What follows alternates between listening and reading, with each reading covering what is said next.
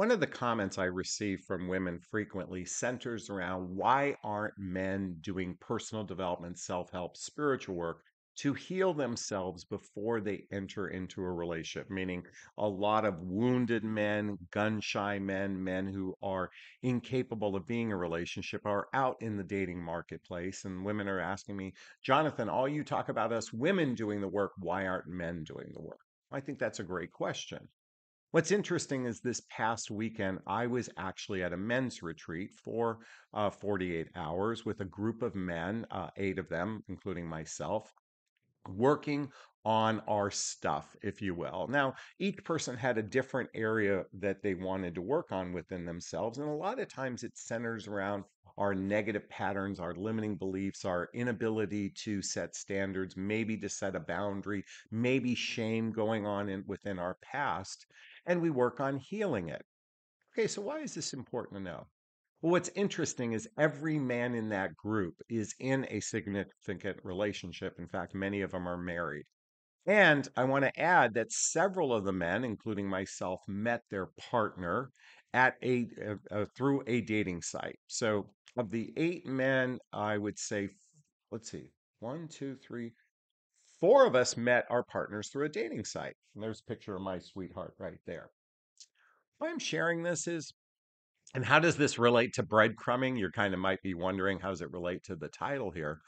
One of the common threads for most men, or these men in particular, when it came to exploring a relationship with their partner, and I can say this for myself as well, is these men were rather intentional in the process, intentional in the dating process. Now, you might be wondering, what does that mean, Jonathan, being intentional? Well, I think there's three types of men out there actively dating. There's the man who's intentional, and I'll get to that in a moment.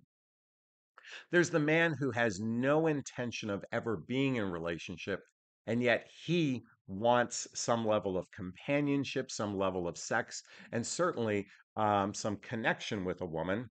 I went out of order there. That's why that sounded weird. It was companionship, connection, and sex. Okay. Sometimes these men are known as players and rather incredibly dysfunctional men. Um, and then there's the vast majority of men who are wounded, gun shy, uncertain in their life. And the way they operate in the dating marketplace is with a significant amount of uncertainty. Okay.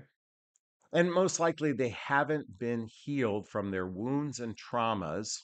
Now, when I talk about wounds and traumas, I'm talking about childhood wounds and I'm talking about adult traumas. And one of the most significant adult traumas centers around divorce.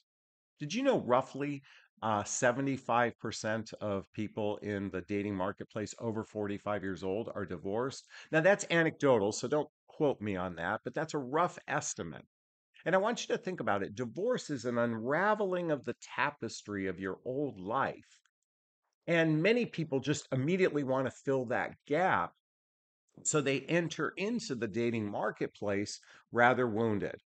And these men, oftentimes, they're seeking that companionship, they're seeking that connection, they're seeking that sex. And they're going about it very breadcrumby like, okay? Little bits and pieces with someone because they're not operating from a place of intentionality. Now, it's really important to understand this. Now, our current dating pool centers around mostly focusing, when we think about getting to know someone, it mostly focuses on fun, good time romance. Fun, good time romance. Think about that for a second. When you're operating from a place of fun, let's have a good time, let's it be romantic, what that can lead to is an early entering into the physical part of the relationship and not establishing the deep roots of trust in the emotional part of the relationship. This is why when women come to me working with me, and by the way, I'm a one of the things I help women do is ask the right questions in the early stages of dating based on their personality to determine, is this person right for me? By the way, there's a link below to get schedule a free discovery call with me to see if working with a coach is right for you. Why am I sharing this?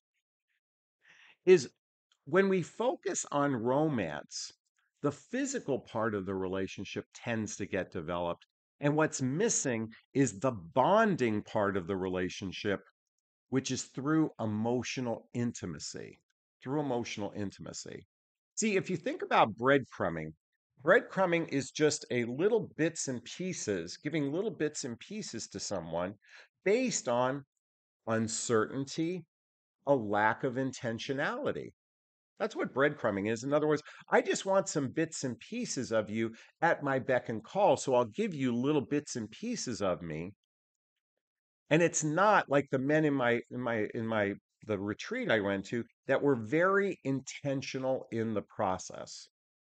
So what does it look like to be intentional in the process?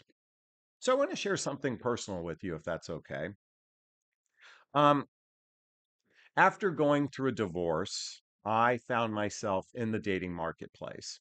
And like many men going through divorce, I thought, oh, I know what I want. I'm ready for a relationship. I know what I want. I'm ready for a relationship. Okay.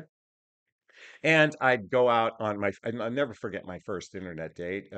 Went out on a really nice date with a really nice woman. Something wasn't right. And then a few days later, I went out with another woman, really nice woman, really great date. Something wasn't right. And a few days later, another one, another one. In fact, back then, I had over 100 internet dates in 1 year. Can you believe that? I literally was going out on meets and greets practically twice a week, and the same common thread: nice woman, nice date, something wasn't right. Now, what I realized in that period of time, as I looked back, it was the something right wasn't me. Something right wasn't me. So I started, this is where I was actually beginning my dating coaching process, or I began my dating coaching process after this because I began reading all the books. And by the way, folks, I recommend book after book after book. By the way, there's a link below. Jonathan recommends books. I began reading the books that most of the women read. See, here's the thing: men don't tend to read relationship books, men tend to read personal development books centered around wealth building and building confidence. And repeat that: wealth building and building confidence. That's the area. That's why men tend to gravitate to Tony Robbins and some of the other male coaches because they're focused on wealth building and building the confidence. Now, the byproduct of building that confidence is that they have the confidence to explore a relationship with someone. Here's the tricky part: have they built the foundation underneath them to support a healthy, happy relationship? So I said that this was a personal share. About 5 years after my divorce, no, 5 or 6 years after my divorce, I met someone and began a relationship, someone I really cared for deeply. Here's the problem: I was significantly wounded and unhealed from my past. And what happened was I entered the relationship as an anxious attacher. Many of you women, if you're not familiar with love attachment style, Google love attachment style. But most of you who follow my channel are familiar with anxious, avoidant, and secure. So I entered into this relationship. It was 6 years on and off, very unhealthy. Well, I shouldn't say unhealthy. I was more prepared for them when I first got married, but I was kind of damaged when I entered into this relationship. Interestingly enough, she was a therapist. She actually saw all my wounds. In fact, I think she even dated me or was in a relationship with me with maybe a little bit of rose colored glasses. But she was fully aware that we probably weren't a long term fit for one another. She even said that right in the beginning. What's interesting is she went against her own programming, which meant that, and what's further interesting is we both healed each other during that time. So then, after that relationship ended, I began doing a deep dive. I did the Hoffman process. I did Insight Institute. Now, you might be thinking, Jonathan, you're rambling here. Why is it important to recognize this? For a man to be intentional in the process, there has to be some level of healing from the past. And a lot of men, what they do is they dismiss their past instead of actually heal their past. And if they go into a new relationship unhealed, in many cases, they're breadcrumbing because they're operating from a place of uncertainty and a lack of intentionality. Now, let me demonstrate what intentionality might look like. And I said this was going to be a personal share. Oops, might fix my chair. My beloved and I, when we began our relationship, it was long distance. And the first time we met was over a weekend. I happened to actually be traveling to Chicago on for a personal reason, and we met. So when she actually came to Los Angeles to visit, I had the idea that we would do a deep dive with one another and lay our cards on the table very early on. And some of you asked me, Jonathan, what does laying the cards on the table look like? Well, literally, folks, I'm a walking version of the book Eight Dates by Doctors John and Julie Gottman. Again, there's a link below to get a copy of these books, Eight Dates. What this is, what when I say we laid our cards on the table, this book is eight separate conversations to build a sense of know, like, and trust with a person. Let me repeat that: know, like, and trust. See, first, understand something. The most significant, important aspect of a relationship is trust and commitment. By the way, that's the first chapter in this book, is trust and commitment. Without trust, without a level of commitment, and by the way, a lot of people might commit to monogamy and exclusivity, but that's just layer one of commitment, okay? Trust is, do you feel safe with this person? And what happened after 3 days, and by the way, when I say 3 days, I'm saying I laid a, you know, picnic on the living room floor, and for 10 hours a day, we bared our souls to one another. We did an accelerated version of this book. Now, that's because we had distance and we had to accelerate this process. I don't say we had to, but we felt that it would be important to accelerate the process. And what I mean by accelerate is we wanted to cut through all the bullshit. We both were physically attracted to one another and we both wanted commitment. Okay, we're physically attracted. We both wanted commitment. Now we had to determine, are we compatible with one another? Now, thankfully, prior to meeting her, I did the work to be prepared for the relationship, and she did as well. She did something called Life Spring back in her 20s. And then later on, after she went through a significant ending of a relationship, she did something called the naked divorce. You might want to Google the naked divorce. I highly recommend it.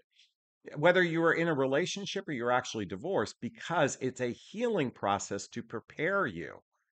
And ladies, I know many of you think that you're so, you're good communicators, you're good at this stuff. Many of you actually lack a sense of self confidence, self respect, and self love. This is why I encourage you to check out my book, What the Heck is Self Love Anyway? A Journey of Personal Development, Self Help, and Spiritual Work. By the way, there's a link below to get a copy of the book. Why I recommend my book is it's a journey to self respect.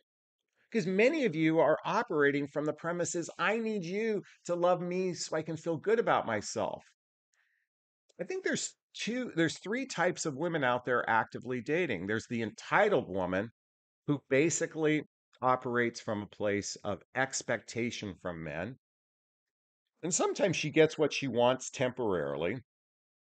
Then there are the women who sadly, I call the doormats. They are auditioning for a relationship and they compromise themselves. They give their power away to men. There's a significant percentage of you ladies that do that, a significant percentage. And while you might want commitment, if you're giving your power away to a man, then you're not actually showing up as a good partner for that man either. This is why I sometimes recommend the book. I don't love all of the things in the book. Why Men Love Bitches. And bitch to me stands for babe in total control of herself. And then I think most every other woman is somewhere in between. And yes, there are it's as many men who are healed and ready for a relationship, there are as many women that are actually healed and ready for a relationship that actually have done that work of not operating from a place of expectation, but from a place of cooperation. So when it comes to breadcrumbing, folks, it's kind of easy to spot. There's a lack of consistency with this person. And when I come back to my men's group, the thread for all of us who are in a happy relationship is consistent effort and giving of our time to this relationship. And more importantly, being intentional about fostering this relationship. And this is why I recommend the book Eight Dates. And I'm also going to recommend one more book today, folks. If you haven't read the book I Hear You, the extraordinarily simple skills behind, or excuse me, the surprisingly simple skills behind extraordinary relationships, many of you lack the skills to articulate your needs, wants, and desires in a relationship. And this is a great starting point to help you improve that skill set of communication. Many of you think talking is communication. Talking isn't communication. Expressing yourself, speaking your truth, doing it from a kind place, active listening, acknowledging another person, that is communication. And actually, if I really want to go deeper, true communication in a romantic relationship is not about, how's your day going? Did you have a good day? It's about expressing your feelings to one another, even when it hurts, expressing it to one another without judgment, without comparisons, without guilt, without resentment. That is the essence of good, solid communication. Folks, many of you might think you can just sit back in your feminine energy and let the man lead. But the reality is today, we are a dysfunctional society. We are dysfunctional human beings. Our emotional maturity and relationship skills are incredibly weak. And this is why I recommend books. And I repeat myself over and over and over again to encourage doing the inner work so you can be prepared for a healthy, happy relationship later on down the road. Is this sinking in? Is this resonating? Please let me know. Please hit that like button. Please share this video. Please subscribe to my channel. And again, check out the links below. Schedule a discovery call with me. Join my group if you can't afford coaching. Follow me on Instagram and certainly check out the books I recommend. And I also have a podcast called the What Would Love Do podcast if you prefer audio versus this visual. Listen, I know it sucks when a man breadcrumbs. He's doing it because he lacks a sense of intentionality. Importantly, he has a lot of uncertainty going on in his life. Choose men. Do a better job of choosing men who are in a good place to move forward in a relationship, who are consistent in giving effort. They are giving of their time and they are willing to co create a relationship with you. And that's my invitation for all of you. All right, I think this will be a great place to wrap up our video. First off, I'm going to give myself a big, gigantic Jonathon Bear hug of self-love. I'm going to reach into the camera and give you a hug of love if that's okay. I'm going to ask you to turn to someone, a pet, a teddy bear, a pillow. Give it or them a hug of love because hugs are a great source of love. And let's face it, we could all use more love in our lives. Thanks a bunch. Bye-bye now.